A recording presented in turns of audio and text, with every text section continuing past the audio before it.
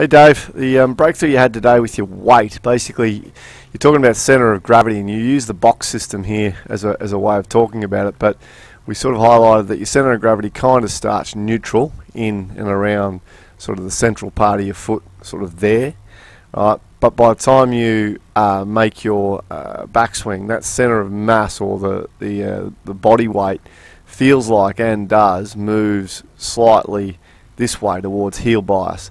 That means you stay in the box and pivot, but your feeling there was that the centre of mass has actually changed and gone back onto that heel rather than, I guess, stay where it was.